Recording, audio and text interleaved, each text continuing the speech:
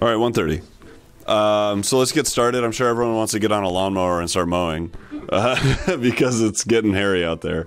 Thanks for coming to the Drought Preparedness workshop. I'm hoping some more people trickle in, but I wanted to get started. So basically the idea for today is for us to talk less than normal. So we'll see how good we do. Gordon and I are going to give shorter presentations, maybe about 15 minutes each. Gordon's going to look at vineyard floor management, cover crops, and tillage and things like that. And I'm going to talk a little bit more about the grapevine and irrigation and water relations, of course.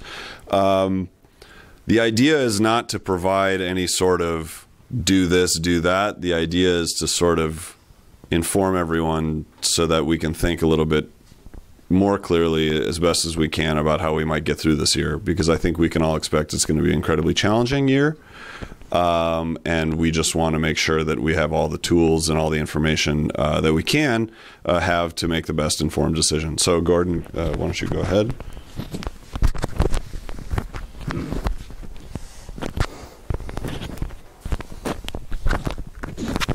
Excellent. Thank you, Alec, and thanks everyone for showing up.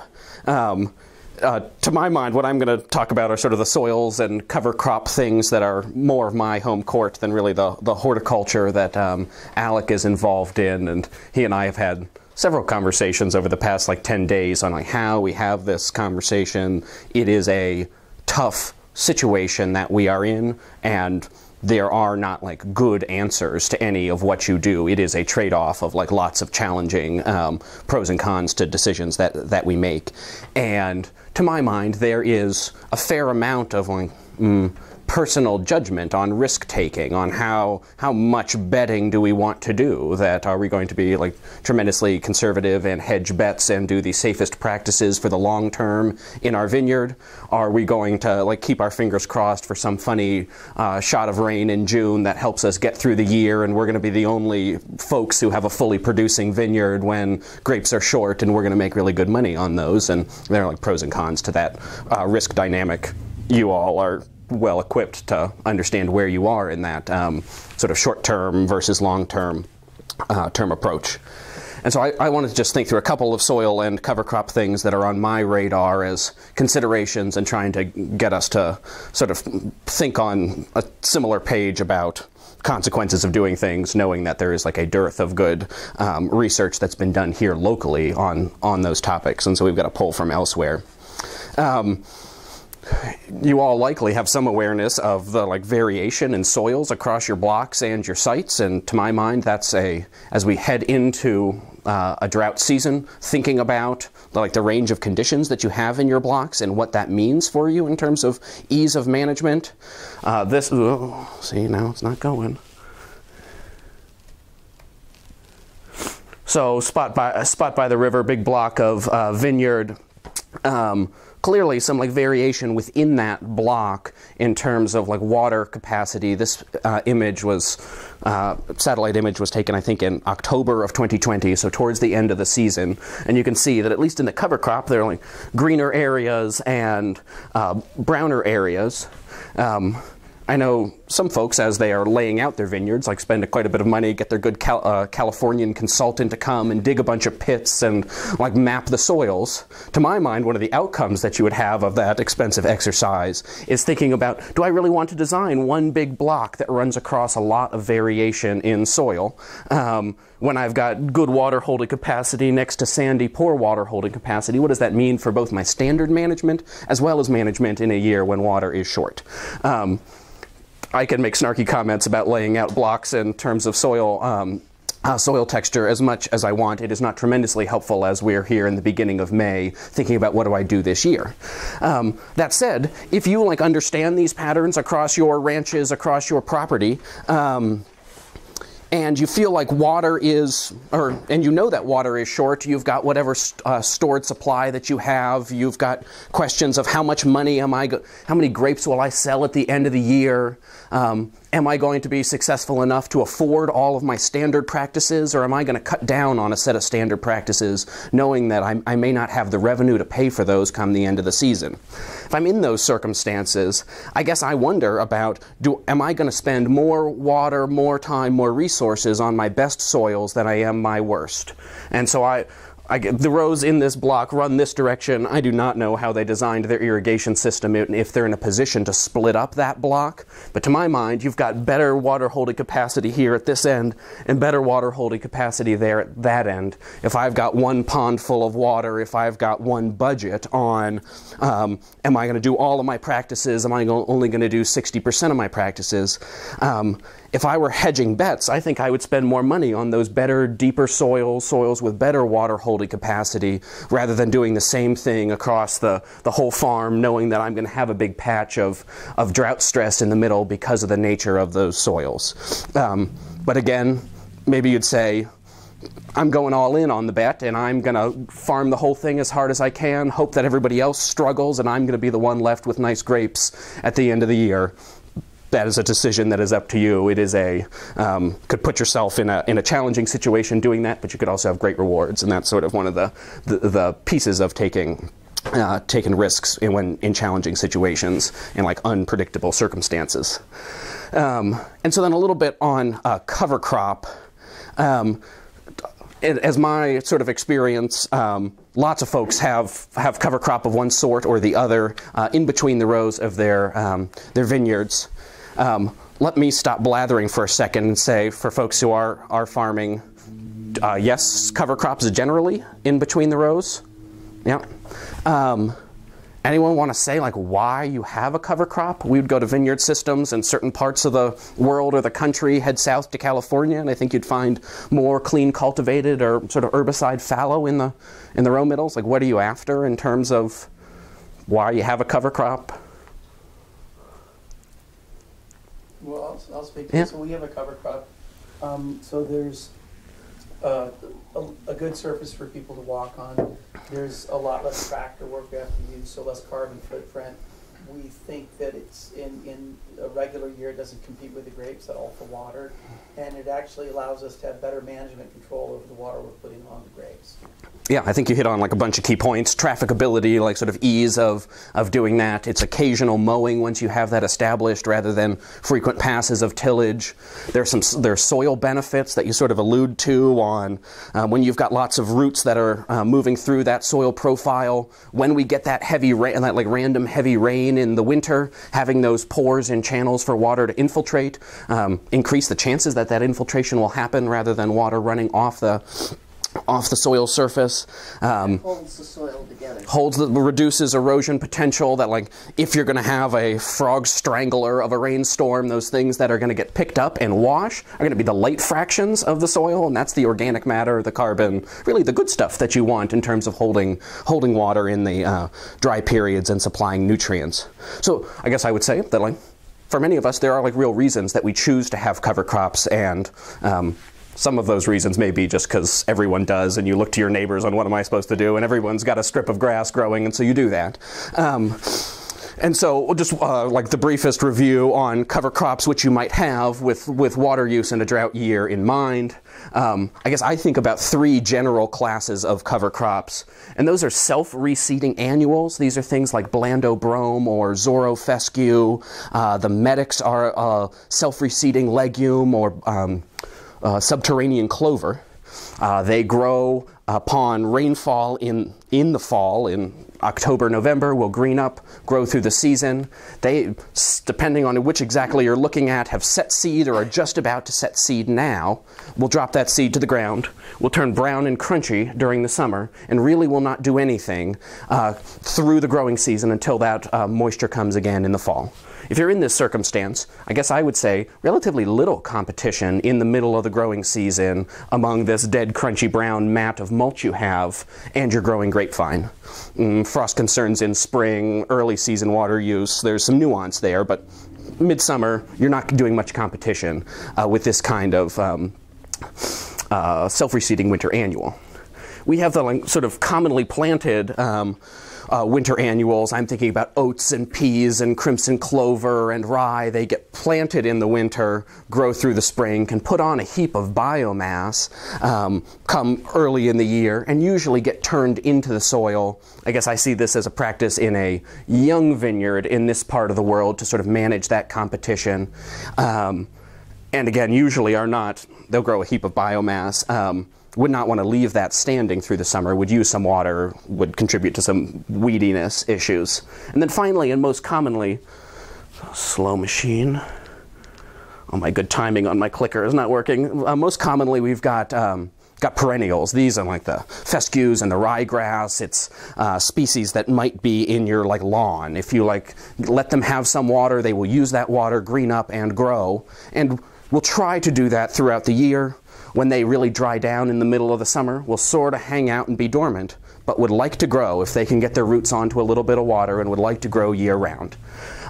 See a fair amount of this, or probably see the most of these two, and do have some concern that like there is the potential that if these are accessing water at the same time that my grapevine is, expect that there could be some competition there. And what does that mean when I'm in a year that I really am short or marginal on water? Do we do something about this perennial cover crop to try to reduce its presence or competition with our vine? And so I'm going to just talk in a little bit about that. Don't have good answers, but want to sort of get us to a 2.0 level of thinking. Some work that was done in... my machine's still slow. Some work that was done at the Stellenbosch University in like the Western Cape of South Africa. Look at some vineyards with 4 different ground management treatments, cut some like pits in the ground, and go and like get someone to count all the roots and the locations. Let me guide you through this because it's both small and hand-drawn here. At the middle of each of these charts is 0. That's like the location of the vine is landing there. And so we're going laterally away from the vine up to 1 meter away and 1 meter away from, again, the vine that's in the middle, and then going down in depth to 1 meter deep. And like, where are the roots? Under straw mulch, herbicide, clean cultivation, and a permanent sward of perennial grass. And they looked at this, I believe, after 5 years of implementation of these treatments. And so the plants have had a chance to like exhibit their plasticity of like can grow roots where they want to grow roots in response to these treatments. It wasn't an abrupt change that we're seeing, but this is the sort of steady state pattern. And I think I mostly want to focus on these bottom two, the clean cultivation and this permanent sward of grass. In the clean cultivated system, they were like running their tiller down to 8 inches or about 20 centimeters. And so it makes sense that they're, again, just like one step behind on my great timing on my clicker. And so then, since you're cultivating down to 8 inches, it makes sense that there are not that many grapevine roots in that top 20 centimeters, top 8 inches. You're like chopping them up a couple times a year. They will not grow there. They will be in a deeper profile. Fair enough.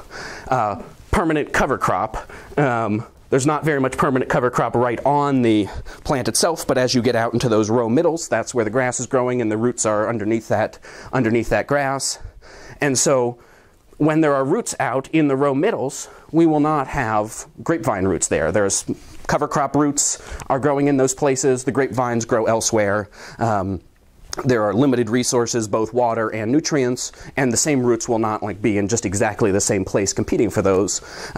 There's like some ecological reason to believe that grapevines are like sort of a interesting or valuable addition to a like other woody ecosystem as you're on like the edge of the forest, because they're able to be kind of plastic like this and will put my roots where my grapevine roots in a place where other roots are not growing and can be responsive to available resources and sort of niches to utilize. So this sort of makes sense to me that we're cultivating away roots at the top, that there's competition from existing cover crop roots as you get out into those row middles. In the herbicide or straw examples, you've got like comfortable, happy growing conditions all the way up to the soil surface, and roots grow all the way up to the soil surface. And so I guess my question is, what exactly happens if we want to go in and say, I'm in a drought year, and I want to absolutely alleviate all the potential competition for moisture. One practice that is in the book is go and kill your permanent sward one way or the other, because it's going to alleviate competition. And I guess my question is, yes, at like 101 level that makes sense. Does it make sense all the way to 201 level? And just want to sort of think that through. I don't have a tremendously satisfactory answer. Computer, action. All right, so here I've drawn my diagrams. I don't know if you can see these. I like my silly cartoons. I have a one alleyway that has a perennial cover crop. That perennial cover crop has roots depending on the species and how intensively it's mown. We'll have roots that go down a foot or up to 2 feet. Grapevine roots are not going to grow in the same place. Limited resources. The grapevines will find a different spot to grow. Data that we find, and this is after many years of these things sort of growing up in a agro-ecosystem together, the grapevine will tend to grow slightly deeper roots and narrower roots when there is that perennial sward growing in the middle. You say, cool, fair enough. If we come over here to clean cultivation. Why did you say narrower roots?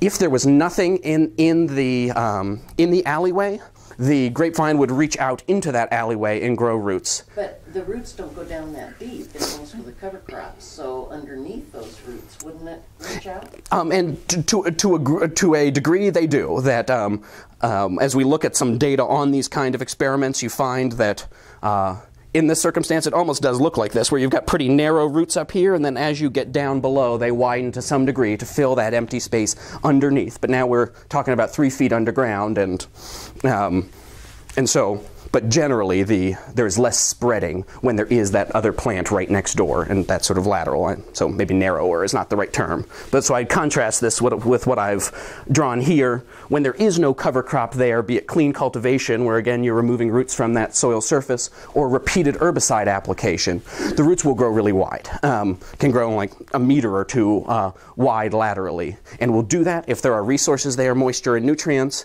If there's a plant already growing there like a cover crop, we'll not do that. And so my question is, we are at the beginning of a droughty year, or it's January, or it's May, and we say, I want to alleviate this competition. There is some, like right in this zone, those roots are both after that same unit of water. So I'm going to remove the cover crop. It is now removed. Great. That was easy. And so my question is, now that we've removed this cover crop, are we actually going to get these roots that have been sort of pruned themselves right into their space, are they all going to get all the way out to the middle of this in the course of a single season to use that moisture?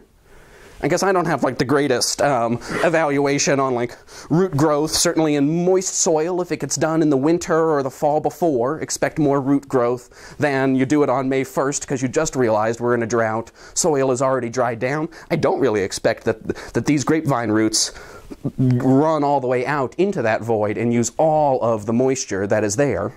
I guess I would sort of predict that through the season, you'd be left with this sort of oval of a moist area where there just now are no roots. And has that accomplished your goal both for your cover crop and managing your vineyard through drought? I've only been able to find one paper on we've been growing a consistent perennial cover crop, and then one year we decided to till it in. Usually it's, since this vineyard was planted, it's had a cover crop, and since this vineyard was planted, it's had no cover crop, and we'll track them over time. But this abrupt change within one season, in that one paper, they found that there was an increase in vigor from removing that cover crop, but concluded that was more related to churning in that organic matter and releasing nitrogen than it was actually about alleviating moisture stress. That was one paper in one site in Portugal over the course of 2 years. Do I believe that that is the case in every location, every vineyard, or in the Rogue Valley? No. A lot of what we see in terms of the responses of these sort of multiple plants together with moisture, with soil, is really pretty dependent on how close to the line are you on just enough moisture and just enough soil volume versus plenty wet versus plenty dry. You can really see a different kind of response in a different experiment. A different way to look at that is when you had the cover crop there, the roots went down, the roots of the vine went down more deeply. Now you're going to have a strata of water up and down. Aren't you going to be better off with deeper roots to tap some of the water that's not going to evaporate? Because it's too deep in the soil to percolate up. And I think that is the right kind of question, and that in some of the data they say that having that cover crop there, you sacrifice some width of root growth in exchange for some depth, and sometimes don't actually see that differential, a water status in the one plant versus the other. And so I think is a fair question, and I don't have the like yes always this or yes never that. Yeah, Michael. Yeah, so the way I think about it is that if you have a cover crop and it's growing all through the spring, you're having evapotranspiration. It's pulling water out of the ground. Yep. And if you get a drier area in the middle, you don't get the benefit of capillary action pulling the water out. Right? Water will go to a dry spot. So don't you think water's sort of more migrating when you are eliminating that cover crop and keeping that middle dense? It is that is so dependent on the structure of the soil and the texture of the soil, on how much lateral movement you're actually going to see.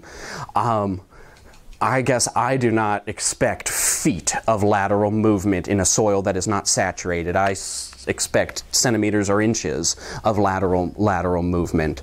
It really depends on like how strong that gradient is from like demanding water through this lateral profile, but also has a lot to do with how like healthy or well aggregated your soil is. That you want soil that has lots of pore space, that has channels where roots have grown, that earthworms have moved, that the natural like glues that are involved in soil aggregate formation have done their work and are holding together like particles of soil that mean that you do not have and really do not want to have a like smooth and even area that is the straw that you can suck on one side and pull laterally, that it's all fissured and cracked up. I think it's a good question, and really is at the heart of trying to understand how do I make this decision on what I want to do, is my understanding of my site or expectations that there is that lateral movement of water. I guess that I sort of wonder, and please someone correct me if I'm wrong,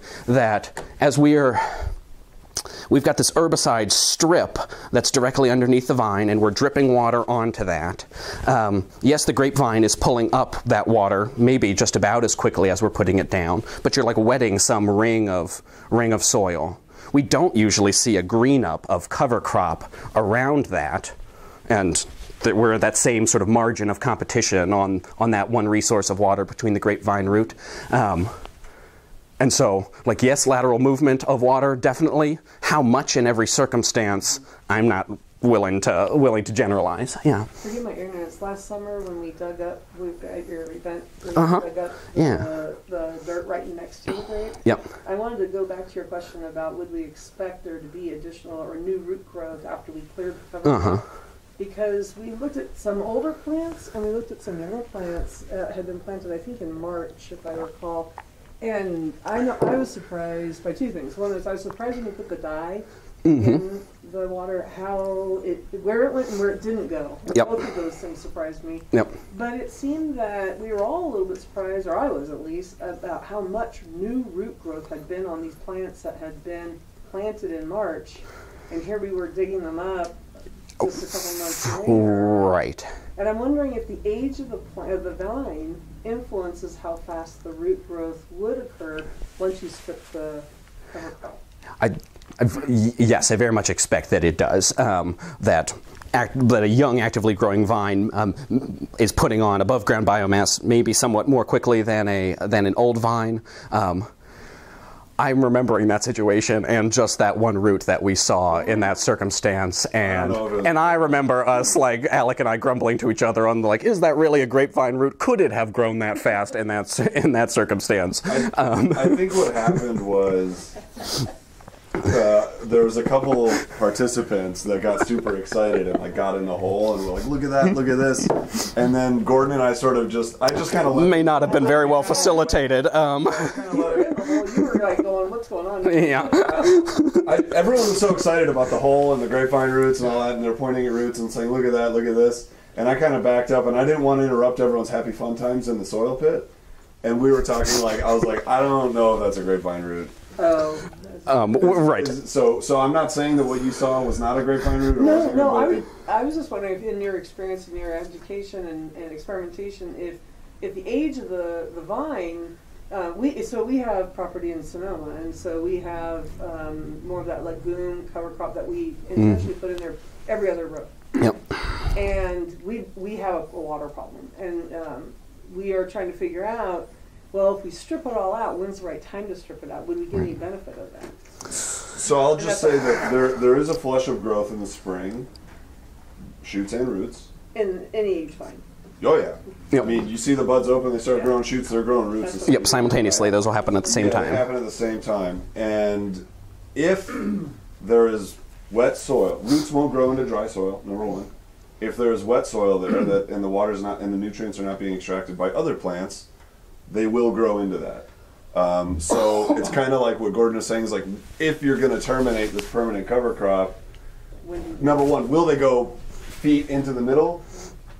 There's a question there. When you terminate that cover crop to sort of maximize the amount of time that, like, when that flush happens in the spring, will they go into that now wet soil that is now not being de-wetted by the previously growing plant? So let me just click through, I think, one more slide here. So some options, as I'm asking this question, should we till it in, or should you have tilled it in 4 months ago?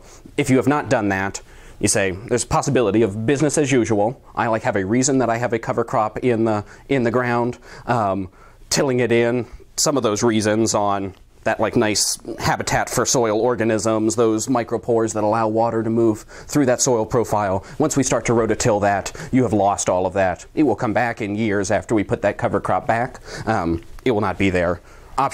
Next option that crosses my mind, just mow the heck out of it until it stops growing. If we can remove the amount of leaf area, just like general plant water use rules, more leaves, more water use. If we can mow those down so that there's just a stubble, we'll use less water while the grapevine is putting on its above ground biomass, is growing roots into that space. We'll shift the dynamic towards water allocated towards the vine. And then another option is, what if we just sprayed ourselves a slightly wider herbicide strip? I guess I'm arguing that maybe that grapevine root won't move laterally 3 feet in the course of a year, but I bet it would move laterally 8 or 10 inches without any trouble. And can we just give it a little bit more space by narrowing down our cover crop in the alley, maintaining some of those benefits that we have from the cover crop and the reason why it's there in the first place, and shift the balance a little bit back towards the grapevine and reducing that water stress. And so, no answers. That's the story I wanted to, or the conversation I wanted to inspire, because I'm not giving you enough to say do this or that. Michael. Yes, I was going to say, just anecdotally, we had some vines that were planted here in Craterview that were performing really poorly. And then we began clean cultivating the rows, and there was a huge improvement the first year we did it. And so we do that every year now. Mm-hmm. So the other thing I wanted to ask you about is that I've heard that where you have 2 different soil textures. So if you go and you clean cultivate, you get fluff on top. Mm-hmm. That helps preserve water below. Is there any truth to that? Yes, there is truth to that. I was just looking at my 1962 general viticulture book here, citing a 1927 study from California on the well, so what really it is, and they have an example of you have 2 pots of soil that are buried in the ground on their little weighing lysimeters. One is clean cultivated, you've removed any plant that is there. The other has a single bindweed plant rooted into it. And let those go for a month. When you have a single bindweed plant in there, any kind of plant that has a root system, it drew out 4 times more water by having that root system present than by plucking all the weeds off the top of the other. So anything that we can do to reduce this soil plant water continuum, these like the depth of these straws that are the roots of the plant that are getting pulled on by the atmosphere, we will draw less water out of the soil. The notion that you either have like a crusty top of the soil versus a like fluffed up dust mulch on the top of the soil is a little bit less clear, the benefit one way or the other. That like my soil physics textbook guy would say like, no, it doesn't matter if that has been fluffed up or if it is just sitting as a dense hard soil surface. But what we do know is that removal of plants is going to remove the conduits for water to be lost from that system. And so yes, we can be sure that there is more water there. I guess my question is, can it then be utilized by my cash crop in a short turnaround time? Yeah. Also, you're tilling in all the green stuff, which is giving a boost of nitrogen. Correct. And so there are multiple things going on. So it's like, is it the more water? Right. We did that out here in our orchard last year. It was like, can we replace this grass cover crop with some vetch, some legumes? And so tilled in half the rows of cover crop and left the other half with their grass on them. Tried to plant some purple vetch, and it grew like about this much. And it was like, it doesn't seem like it's going to do the trick just to have like a really mediocre establishment of this legume. But yet, when we go and measure the pears are larger in the place that we tilled and tried to plant this cover crop. When we measure nitrogen in the leaves of the plants, there's more nitrogen in the leaves of the plants where we planted this really mediocre leguminous cover crop, and it's like, how could that have happened in the course of like a single season?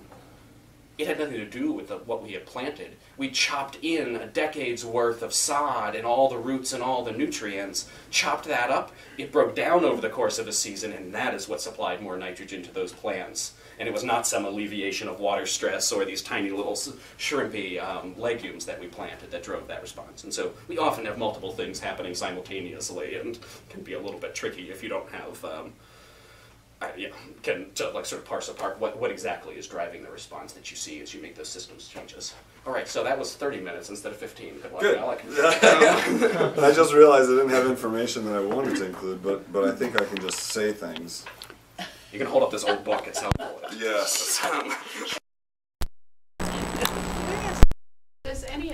Do any of your comments change when you consider a multi-year drought as opposed to addressing a one-year drought? I would say that if it's a multi-year drought, and if you want to take it one step further and say we can expect that this may now be the new normal, or that the climate in the valley is fundamentally changed. I don't want to get into water supply and the problems surrounding all of that, because we're all intimately familiar with that. But just saying like, this is no longer the Rogue Valley of the 1920s or the 1950s or the 1970s. It's the new era, or whatever you want to call it. When we go there, then you start to think about whole system changes in our production practices. For example, almost every single vineyard is on VSP trellising, which is optimized for typically cool climate grape production, which gets the foliage out of the way of the fruit, exposes the fruit to a lot of solar radiation, and improves disease management. It is not optimized for warmer climates. And in fact, there's a lot of other problems that you then encounter when you use this type of system for warmer climates. You can think about cultivar selection in the same way. Everyone's doing cool climate cultivars, let's say for years, and then now all of a sudden it's like, man, we're picking Pinot Noir in August or something like that. And maybe this is not the best variety for this area. Of course, there's market forces and things that dictate that, but I don't know. You have and I guess that in cover crop land, I do think as we turn to the south and our increasingly dry neighbor, we have less expectation that you would and really could maintain a persistent perennial cover crop when you have such like high evaporative demand relative to precipitation. And I was really asking the question on like, what do we do at this one moment in time? I do think that there's evidence when you have no other plants growing in the vineyard and water as rain or irrigation lands on the ground, it will be utilized by the grapevines if they have grown their roots in a pattern that allows them to utilize all of that water. And I guess I'm just suggesting that takes multiple seasons rather than... Your comment about lateral root growth growth though over one. It's not a matter of one season. It's a matter Correct. of over. And so if you've established your vineyard in that way and kept it clean from the duration, you will grow a mat of roots that are really close to the soil surface. When the rain does come, we'll utilize that and we'll like set aside the soil carbon and soil health concerns that are potentially like headed in another direction on what you do there. But it's sort of a goals and objectives kind of thing. Cool. Can I borrow the laser pointer? You may borrow the laser. I mean, the other thing is if you ever, you want to do some Googling about like vineyards like in Peru or whatever, or in much more arid climates, or even Eastern Washington, where they're basically like hydroponically farming grapes in a field. They're getting like less than 10 inches of rain a year. It's a desert. And so the way that they farm everything is no other plants except grapevines. We were having a question this morning, we were talking about soil health, and it was kind of like, does soil health even matter? You know what I mean? To the vines in your vineyard. In the world, it matters. Yeah. But like to just this one vine, if I'm going to do everything else to it. Yeah, okay. That's a different workshop. Stay tuned. Okay, so I'm going to talk a little bit about viticultural practices, but what I'm actually going to do is talk about grapevine responses and sort of some data about viticultural practices, and then the idea is that I'll finish early enough that we can sort of have a conversation. So let's get to it. I did want to update people, everyone's favorite teacup diagram. This is from a couple days. Is there a thingy? Oh, you can't see it. Where's my stick? Can you hand me the stick?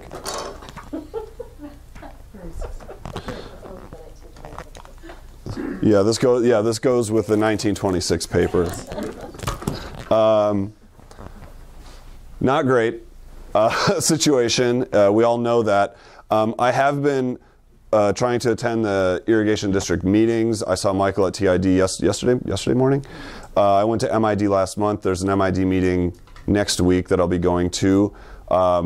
Good news is that we've had kind of a cool and wet spring, and that the soils are, for the most part, of course varies where you are, soils are looking to be like at field capacity or pretty close to field capacity. This has been confirmed with some soil moisture measurements that we've made. Obviously sites are different. Rainfall is highly variable throughout the valley, as you know. I think any additional rainfall we get as far as in a vineyard block really won't do much if the soils are at field capacity, right? Like once they're full, so any rain that we get doesn't really help at the vineyard. What we're really hoping for if we do get something would be more water up top that's going to trickle down into the reservoirs, and if it's cold enough, some snow would be even better, but it's May, so like snow is not likely. The other thing I want to point out that it does come with the rain, even that does matter in the vineyard, is cooler temperatures and delayed development, which actually might be okay for us, and it's kind of slowing things down, but we'll see. And so what myself and everyone else, what we're interested in is when they're going to turn the water on and how long, how long are they going to run the systems for. It's looking like it's going to be an early June turn. Last year TID was June 1st. I think MID was right around the same time. It's looking like it's probably going to be June 1st. I doubt it's going to be any earlier than that, because they are really going to try and push it longer. And the water supply situation this year is worse than it was last year, but the soil water situation this year is better than it was last year, so that's good. So I think it's going to be no earlier than June 1st that they're going to start on. This is me, like Dr. Levin's, like a sort of assessment of what the board members talk about. I think that it's going to be no earlier than June 1st, but it ain't going to be July 1st, which would really be great for the grape growers and the pear growers. July 1st start would be awesome. If they are going to push it later than June 1st, I really think it's going to be first week, maybe June 2nd, into the second week of June, but I bet you if there's like a couple hot days forecast in the first week of June, they're going to turn the system on. They're not going to do any of the start-stop business at TID. So we do know that. Last year, if you remember, they turned it on for, 2.5 weeks and then shut it down and then turned it back on again, and that was a disaster. It's like logistically just, our systems are as old as my parents now, I guess, and they're just not, they don't work like that. Length of the season, TID said, what did they say yesterday, 30 days? 30, could be a few less if it gets hot. Yeah. So we're looking at about a month of water from TID. MID's in a little bit better situation. When I was at the board meeting a month ago, they said 4 to 6 weeks. That was a month ago. So MID might be in a little bit better shape. They do have other sources, of course. 4 Mile and Fish Lake, and I think they get some agate water, but I'm not sure. That could be because they have streams in the spring. Yeah. Earlier, so it doesn't mean a later season, just an earlier season. That's possible. It is possible, but talking to Jack at MID, the manager, he was basically saying, like, we're waiting for TID to see what's going to happen because they get most of their side for this side of the valley from the Phoenix Canal, which is like out of Emigrant. They're going to wait and see, but we'll see. I'm going to go to the meeting next week and sort of learn some more Celrex on MID, so it affects us too. And we've been talking for the last month about what experiments are we going to do, what experiments can we do, what do we have to keep alive, what do we don't have to worry about, that sort of thing. So I'm in the same boat. We're all in the same boat. Alex, you may not know the answer to the question. But I don't. Anyway, we've been really cool for the last however long. Yes. And we've had quite a lot of snow. Thank you. I feel pretty cool too. Yeah, you're pretty cool. Anyway, is there any word on the snow water equivalent? Because it would seem to be higher than last year by a significant amount, just because we haven't had that much melt. And what we do have in melt, because the soil's so saturated, is going to run off rather than sinking in the way it did last year. Yeah, so I am hopeful for that last part you said, that whatever's left up there, as it starts to melt off, that because the soils are, in theory, would be more saturated, that it is going to run off into the reservoirs and not soak into the ground. I don't remember, Chala, do you remember anything from what Ryan said about the SWE? Yeah, I think what he said yesterday was even though we got, like snow and rain, probably it's not going to catch up the average that we would. Yeah, that we know, but, and the other problem is a lot of the times when you see these snow water equivalent maps of Oregon, they have these water basins and stuff, they group the Umpqua and the Rogue together. And the Umpqua and the Rogue, Umpqua is probably in better shape, so that sort of shifts the average away from, like, anyways. I just drove up there. There's lots of water in the Umpqua. Yeah, we'll see. Just to look at the recent water years that we've had going back to 2017, I started at the end of 2016, and the winter of 16-17 is shown here. The 30-year average from 1989 is the black line. And this day 1 is October 1st, okay? And day whatever, 365, is September 30th. The winter after I started was the wettest winter we've had in 30 years, since the station got put in here. So that was cool. But ever since then, it's been a whole lot of not great. 2019 was the only year that was kind of normal, pretty much. And then basically 2020, 2021, and now 2022 have just been sitting here below normal. So when you look at 2022, it's pretty close to the black line, but you have to take into consideration that it's following all these other really low years as well. So that sort of gives you an idea. But here's April. At the station we recorded, I want to say 2.5 inches of rain in April, which is it's about double what we normally get in April, just to give you an idea of how much more rain we got in April this year. All right, grapevines. When you don't water them, they don't grow. And actually that could be good, and I'll talk about that in a second. So in the left figure, we're looking at shoot length over the course of the year. And these boxes and the curves themselves just represent different irrigation treatments, from not very much water applied to a lot of water applied. And you can see that there's a really clear vegetative growth response. So the shoots don't grow as much if you don't water them as much. And then basically what it results is in lower pruning weight. Here we see lower pruning weight as a function of midday leaf water potential, which is just a measure of how stressed the plants are. So really stressed plants here on the left, really not stressed plants here on the right, and it's a linear response. So more water stress, less shoot growth, more water stress, less pruning weight, less overall vegetative growth on the whole plant. Why might that matter? Well, when the canopies are smaller, you have less pruning weight, you're going to have less leaf area. Here, this figure sets up the next one. So leaf area here on the bottom, low to high, and shaded area of the canopy, low to high. And what the shaded area represents is literally the area of shade that the canopy casts on the ground at midday. You have more leaf area, shading out the sun, being a solar panel, what plants do, you're going to have more shade on the ground. But why that matters is because the total leaf area that's creating that shade is intercepting solar radiation and transpiring water. And the grapevine water use here, shown in millimeters per vine per day, is a linear function of the shaded area. Canopy cover and some other crops they call it. So all that is to say is when you have water stress, less shoot growth, you have a smaller canopy, you're intercepting less solar radiation, you're using less water. The reason it's important to think about that is because what we're going to talk about, hopefully if I don't get too off track by the end of this, is maybe the idea to make it through this year is to grow smaller plants. And then you reduce the water use and you reduce the overall demand that that vine is going to require out of the less water that we have. And then you reduce the crop? 100%. Yeah. But it's not, they don't work in the same way, so I'll show that. I think I show that. God, I hope I do. And if not, I'll just tell you. Cultural practices to control canopy size and leaf area. Shoot thinning and leaf removal, very common, and it's like about to be time to start thinking about removing shoots. These are small letters that you probably can't see, but this was a study that was published in 2020 where they looked at different cultural practices. And these are just data looking at different canopy architecture. Leaf area index, which is the leaf area per area of land that grapevine occupies. So it's a unitless number. It's like, meters squared of leaves per meter squared of surface area.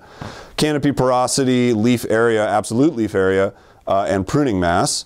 And we have untreated control vines where they did nothing to them. They just let them grow. No shoot thinning, no leaf removal.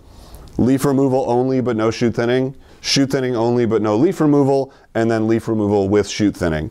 And as you can expect, that the more green stuff you take off the plant, the less green stuff you're going to have on the plant, right? Science. And so shoot removal is the easiest way to remove vegetative stuff from the plant, and it does two things. It not only gives you less leaf area, which would ultimately result in less water use, but it also removes the crop because every shoot has 1.8 clusters on it, give or take, depending on what cultivar you're growing. So you're accomplishing two things. Shoot thinning is, just like pruning, is sort of like a very gross crop load management technique. Shoot thinning is the next thing that you can do to control crop load. You remove a shoot, you're not only removing leaves, you're also removing a crop.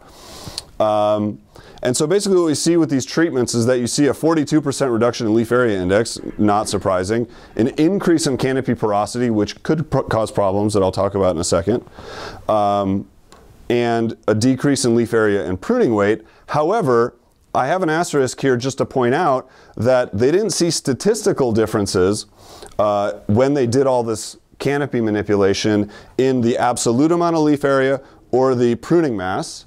And can anyone guess why? Vegetative compensation. So they removed a lot of shoots, and so they had less shoots, but the shoots that were left grew bigger, right? More laterals, more leaves. So the numbers are less. Don't get me wrong. We have untreated vines here with 5.7 square meters of leaf area, and the leaf removal plus shoot thinning was 4.1.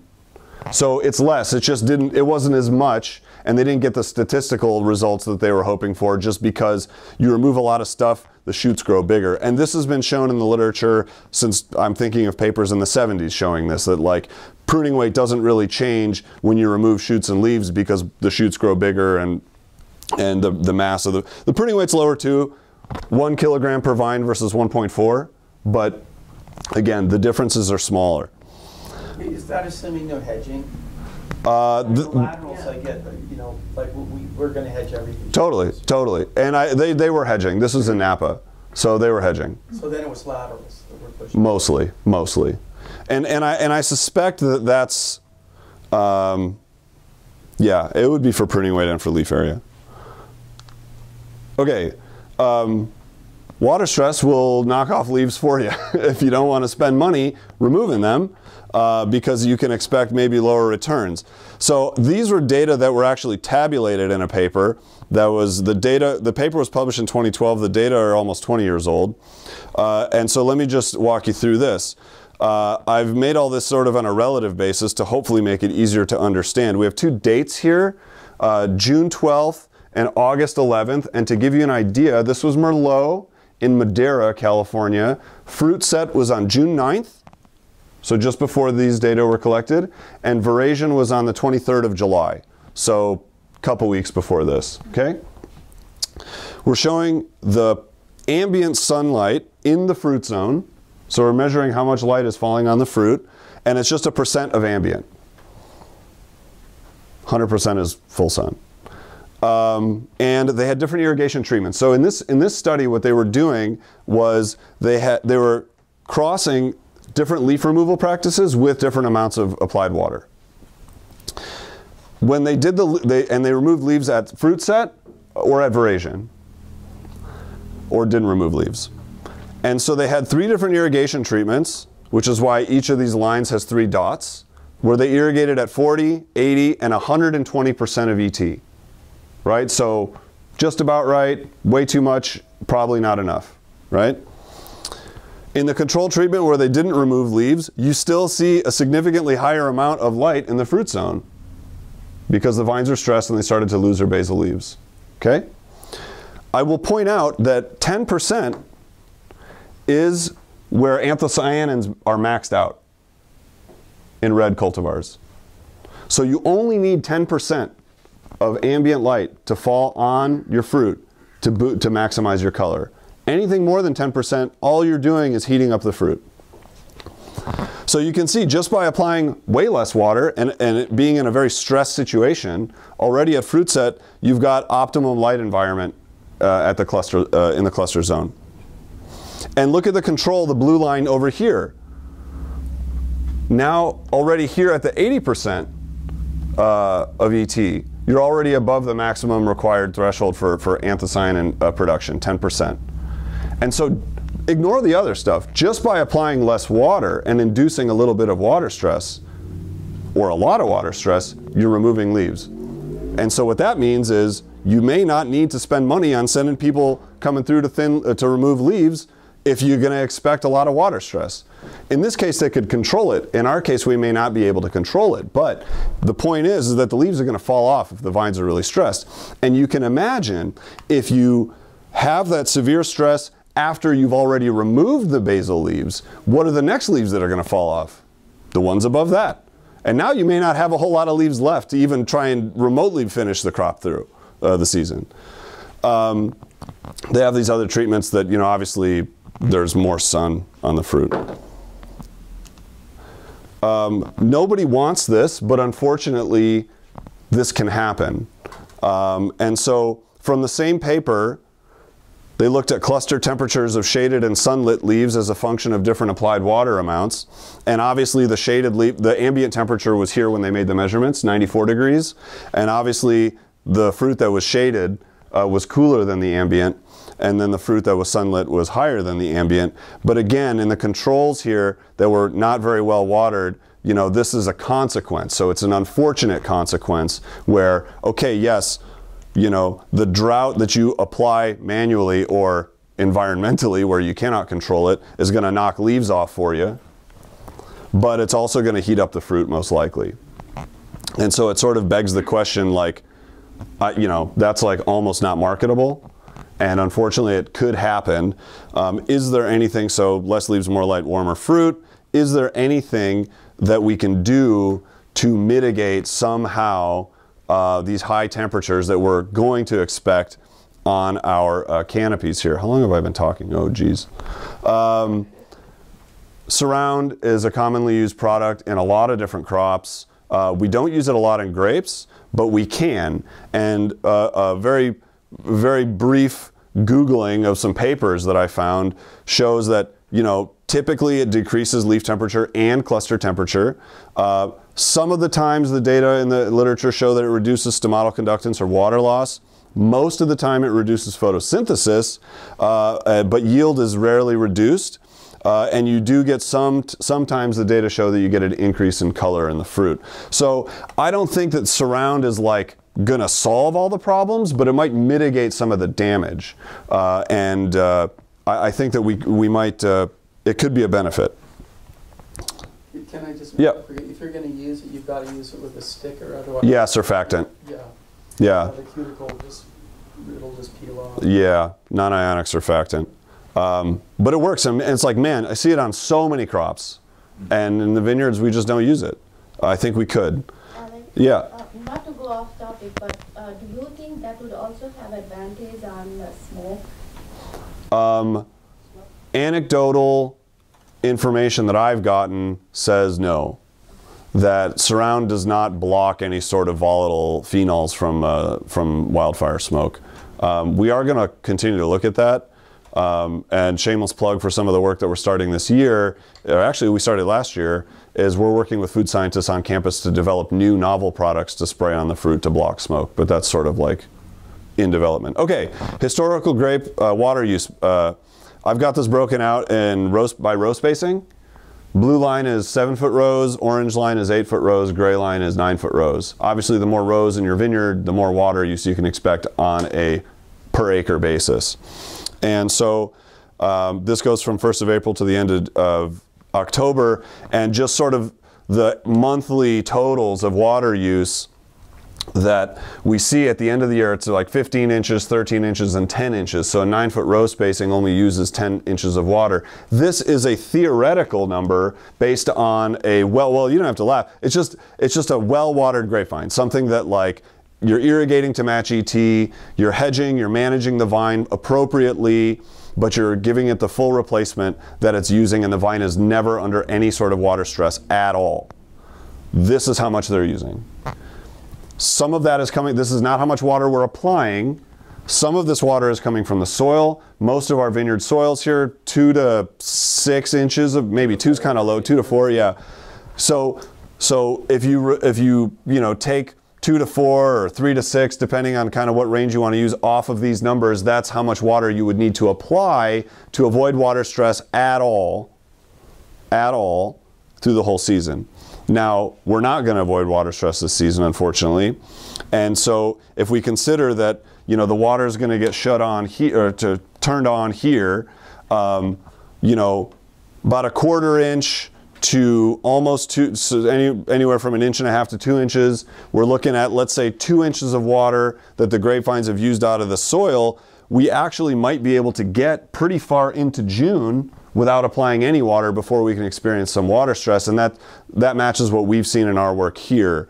Obviously, it's vineyard to vineyard. Young vines with less developed root systems are going to experience stress earlier. Older vines with more developed root systems on heavier soils, some of them we haven't had to irrigate until July. Now, going back to my diatribe about the water supply situation, it is very unfortunate that our situation is not, hey, we've only got 25% of the water we normally give you this year. You can take it and then put it somewhere and use it later. Unfortunately, our system is not like that. It's just like, here's the water, use it or lose it. And so unfortunately, we don't really have, the way that our water supply system in the valley works is that you can't do that. So it's not like you can say like, hey man, I got mature vines on fertile soils that are deep and I don't need to turn the water on until July. And then you want to do it in July and they're like, yeah, there's no more water. Sorry about that. You know what I mean? Excuse me. So unfortunately, we can't do that. Now, I think we can probably figure out a way to work within that system. It's just unfortunate that that's the case. Okay. This is unpublished data that I have from my PhD, unfortunately, but basically it matches what we see in a lot of other published work as well, is that we don't actually need to irrigate grapevines to match this. Jeez. No, it's okay. You don't need to irrigate grapevines at 100% of ET to maximize yield. In fact, yield is maximized somewhere between 65 and 80% of ET. And you can see this is relative yield as a function of applied water. As you increase the applied water amounts, yield goes up, and then it maxes out, and then it actually goes down. Does anyone know why it goes down? Explaining the vegetative growth? Yes, but the vegetative growth is shading out the buds, and then the buds are less fruitful. The following. Yeah, the following year. Yeah. And so that's basically kind of, and this is how we irrigate our grapevines, is basically right around 70, 75%. Always. There's no need to apply a lot of water unless you're doing an experiment, or if you're doing an experiment, or if you don't have any water. This is other data from my PhD. where we did an experiment literally where we applied a lot of water and then stopped at veraison, or we applied no water and then started at veraison, and then we had another treatment where we just did a little bit of water over the course of the whole season. So this lower curve is where we didn't apply any water at all until veraison, and the berries had a bad time. They didn't grow very much at all, and then when we turned the water on at veraison, they grew, but they didn't catch up to the other ones. So all that yield potential was lost because it was lost literally within the first month here. And so that was this treatment. Coincidentally, these were also a little bit less mature at the end of the season too.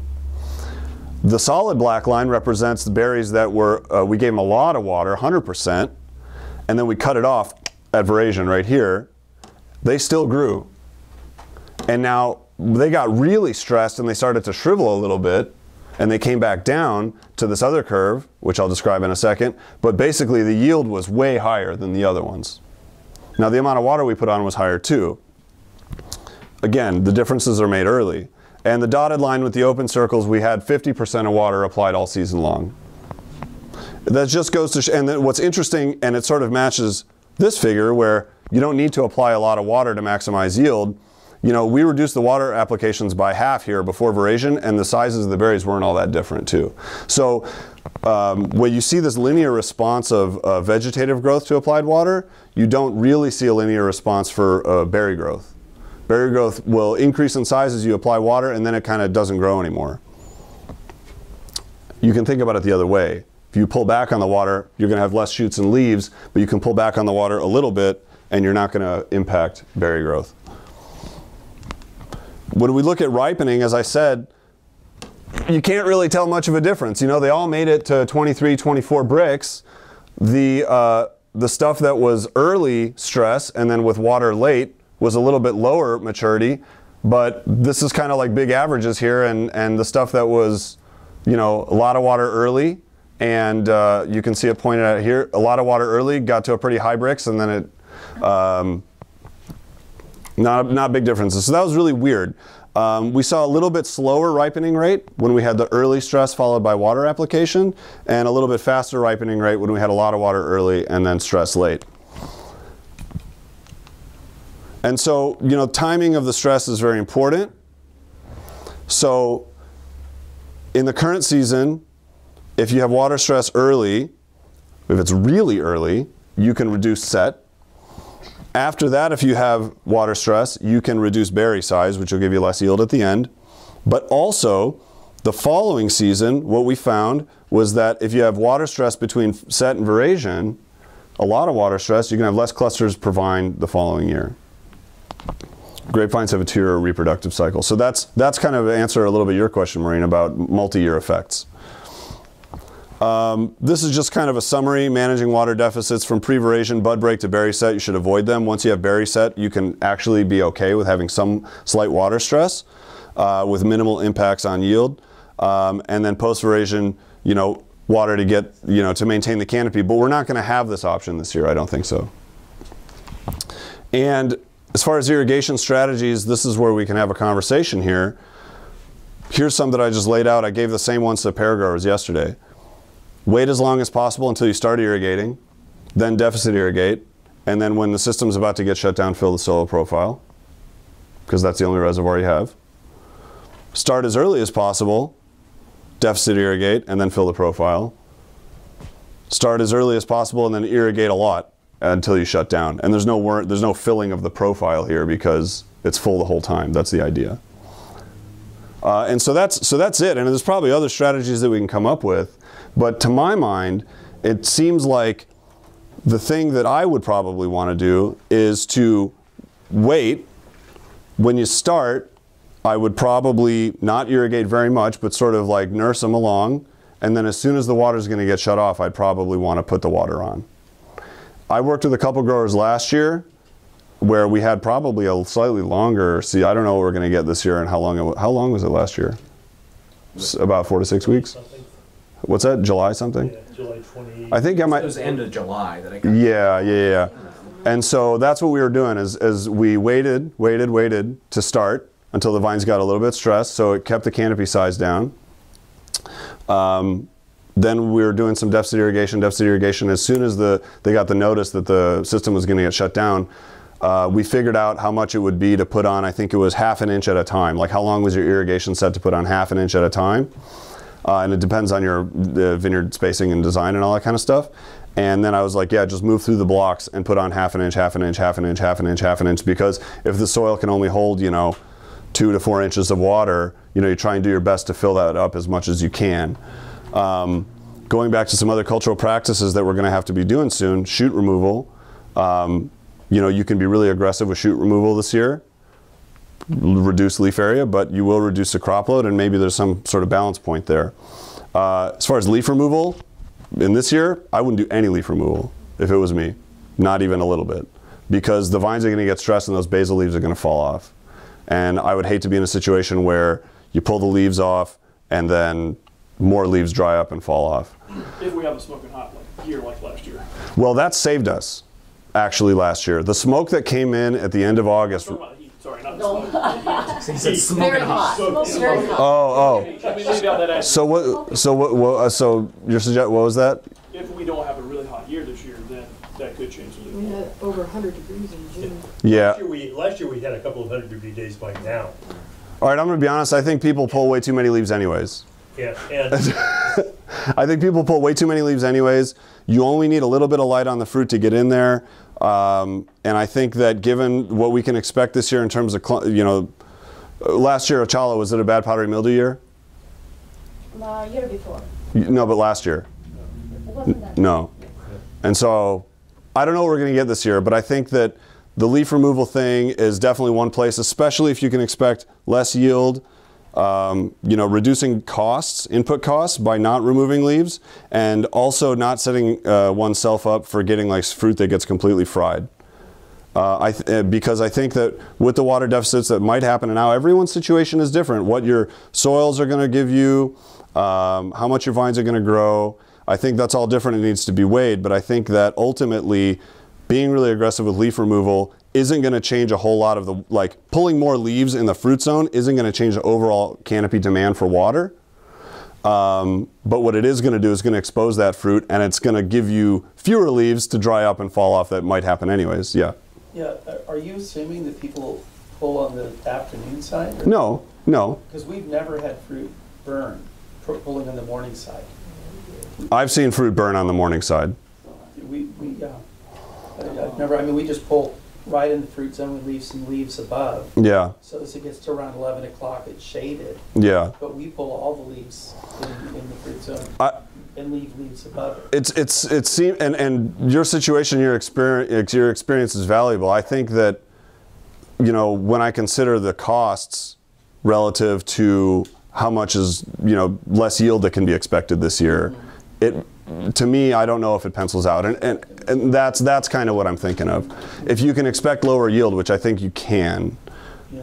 Again, it depends on variety, block, and all that kind of stuff. And it sort of goes to Gordon's thing. It's like, where are you going to put all your resources? You're going to farm everything the same, or are you going to put it into your money-making blocks? And everything else is just like get through the year. Yeah, I just want to make one other comment, because you're talking about weight and then do deficit, but basically TID is waiting for us. Yeah. We have 4 weeks. Yeah. So the waiting, they've done, right? I mean, you're not saying wait in addition to them, like hold off when we have 4 weeks. You're not. I am saying that. That we reduced it to 3 weeks or 2 weeks. Yeah, well, and that's why I said these different strategies. I mean, it's like, yeah, when start as early as possible is like when TID comes on, start irrigating. But then when you're irrigating, you're deficit irrigating, right? And you might be deficit irrigating more than normal, because you're really trying to. So this is actually not a bad strategy, and what we've seen from our most recent irrigation trial, that actually the earlier that you start, the more yield you're going to have. So it's kind of like, well, if you can expect lower yield anyways, maybe you do want to start early to maximize your potential yield, but still irrigate at less amount. So a con to that last one there, where you just start, basically, you start early. Put the water on. It's there. So you build a huge canopy, and then later in the season, when you don't have water and you have that high demand, your canopy's going to collapse. It could, and that's a risk. Right, that is a risk. When we did this for 5 years. It starts to slowly, desiccate from the top down. And have enough. I mean, so one thing you could do here is is you could hedge. I mean, we're talking about a big canopy here. Keep in mind, everyone is basically on VSP, which is a tightly hedged canopy. And I haven't said anything about hedging, but it's kind of like in all of these, when I say like fill the profile, or keep the profile filled the whole time, it's like you better be out there with the hedger. Well, the flip side of that, as far as, so you've got your vegetation that we're talking about, but what about the fruit? So if you start pounding water early, you blow those berries up, so that's going to leave you better off on the end. Right. You start to get shriveled and stuff. Right. So you could water the hell out of it. And that's what I was showing here, is that like, that's what I was showing here, is like, these vines that we put the water on early and then stressed, like we cut it off, they were big vines and they look like hell at the end of the season. But here's the thing that we saw. We saw two things. We saw more yield every single year from those vines. We saw good quality at harvest, good enough quality, and we did not see a reduction in cluster numbers the following year. So when we waited and let them get super stressed early in the year, yeah, we had, you know, small berries or whatever and slightly more color, but the yield was way lower and we saw less yield in the following year because reduction in cluster number. So I'm not saying there's like a right way, I'm just saying that the vines are going to respond differently. I think that actually the notion of building this big canopy is a little bit, it's not misleading, but it's a little bit like everyone's in a VSP and everyone's hedging. So how much bigger is that canopy really going to be if you can control it with a hedger? Right? Like you're going to grow it up into the wires, you can do all the wire lifting and all that kind of stuff. Shoot's going to get above the top, you're going to hedge it. You can maybe hedge it lower than you do normally, but what you've done by keeping the vines well watered is you have more fruit. On the study you talked about last summer, we have the 3 sites in the valley. Yeah. Did you make some estimates about soil water capacity on those 3 sites, just as an idea about how this valley compares to what you were talking about before, the 2 to whatever inches? You know, at our 3 sites, it's like 3 inches at one site in the top 100 centimeters, and then the other 2 sites are about 5.5 of available water for the plants. So the one up north is 3. Yeah, the one out in Eagle Point is about 3 inches. And those vines got stressed pretty early. The one caveat, of course, is that like we may not make it to veraison. We won't make it to veraison if it's just in June. And so there's kind of this balancing act of like, do you want to just go all in on making as small of a grapevine as possible, being aggressive on the shoot removal, so you have just fewer shoots, which will also reduce a crop. So it's like aggressive shoot removal, no irrigation or very little irrigation, and even if TID starts, you're not watering, right? And then you just let them get super stressed, and if you're really slick, you can have a pressure bomb or something to monitor how stressed they are. Start based on either that or visual cues. Then when you do start, be really sort of not a lot of water, and then when you do get the notice towards the end of June that they're going to shut it off, do the best you can to fill the profile and just kind of limp towards the finish. That could be one approach.